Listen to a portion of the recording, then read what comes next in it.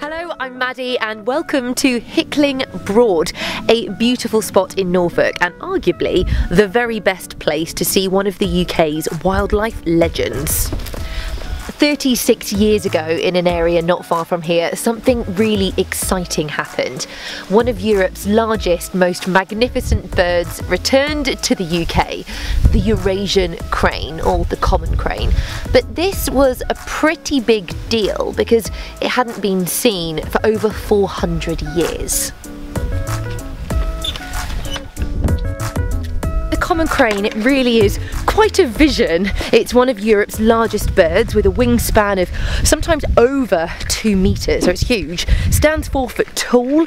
It's greyish in colour, but it has these black wing plumes that sort of make it look like it has a bushy tail when it's stood up. And then it has, oh, did you see that? Heron. In fact, the common crane was once, well, has been mistaken for a large heron because it's greyish in colour, but it has these black wing plumes and also it's got a black head with a white streak and then a red crown on the top, this red patch. So yeah, it's really quite impressive. Back in the 80s, the cranes were first spotted by warden John Buxton, who then dedicated his whole life to keeping the cranes protected here in the UK. Now, John is no longer with us, but today I'm meeting another John, John Blackburn, and he is the warden at Hickling, and I'm going to learn a little bit more about this habitat, and fingers crossed, see a crane for myself. The common crane at first returned about 36 years ago. So what was it that drove them away in the first place? So, I mean, I think they were good to eat. I mean, perfectly. They were tasty. Yeah. So they were hunted. Yeah, that's it. They were, yes. And then otherwise, it's, you know, loss of the habitat, the draining of the wetlands that they they inhabited. So yeah, it's quite a big deal when first off half a dozen birds appeared and then took up residence. When they returned, obviously the wardens at the time, John Buxton, he wanted to keep them protected and almost a secret to keep them safe. What were they doing? Someone did ask him about if there were cranes about. I mean, anecdotally, he said, I told me, oh, so I thought there was a crane working on the cedar fences along the road, you know. So. Like a construction crane. Yes. So it's fortunate that the Horsey has quite a sizable estate, a vast expanse of reed and sedge beds and grazing marshes that he was, you know, under his control and able to restrict access to and protect them from other predators and keep a watchful eye on them, really. If you could estimate, how many do you think we have now? A dozen or so years ago, the population built up into the low teens, and now a little bit of an explosion. There's an estimate this year that we had nationally about over 30 pairs. Things are going from strength to strength. The cranes were discovered over 2 decades ago, so what is it that's keeping them coming back? Well, that is all down to the habitat here, and to keep it just the way the cranes like it has to be constantly managed by the likes of John Blackburn and his team. The sedge and reed beds provide the perfect nesting sites for the cranes, and that's because it's cut short throughout the year. This is ideal because they can make their nests on top but still see up and over the vegetation, yet it remains protected by the longer vegetation around the sites. Beyond all the sedge and reeds, you have this. Grazing wet marshland, which is perfect for the common cranes to forage in. This provides them all of the insects and vegetation they could possibly eat. They're omnivorous, so they're not very fussy.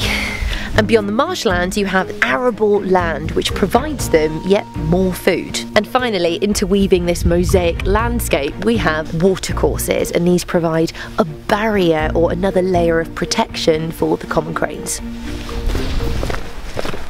John, what have you just heard? Well, we just heard a single call of the crane distantly to beyond Stub Mill, so.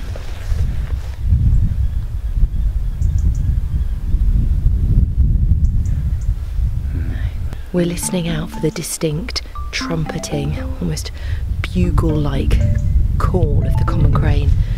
And we're pretty sure we just heard it. We just heard one call, so yes. We're heading over to the area where they might be now. Oh my goodness, this is so exciting.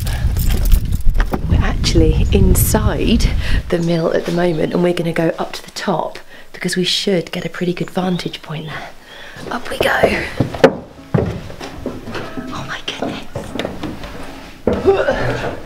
Yeah, I'm good. Whoa! We're in the top of the mill. How did you get up? Yeah, if you straddle it as you do, yeah, and then cross up onto the brick, yeah. What? What an amazing view. Can you see some? Yeah, on the ground, 2 feet on the dike. I can't see them with the naked eye, so I might have a go with the binoculars. Got them. Got them. They're enormous. Was it over 4 foot tall? So They look like ostriches from here. They're over there. And our naked land. Wow. Yay! I'm sorry you guys can't see them, but I can. Thanks, Get a John. bit closer. So we've spotted the crane from the top of Stone Mill. We're going to now walk along that riverbank a little bit and see if we can get a better view of them.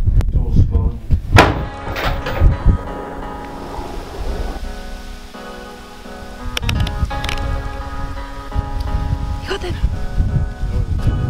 Yes, yes.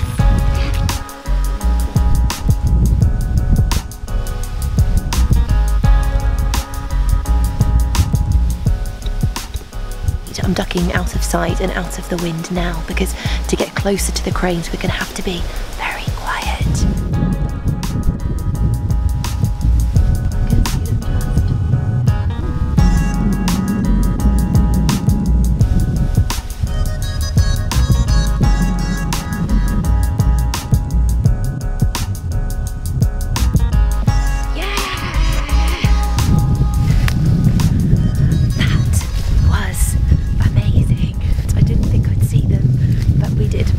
So I just want to say a massive thank you to John for taking me on this adventure around Hickling Broad.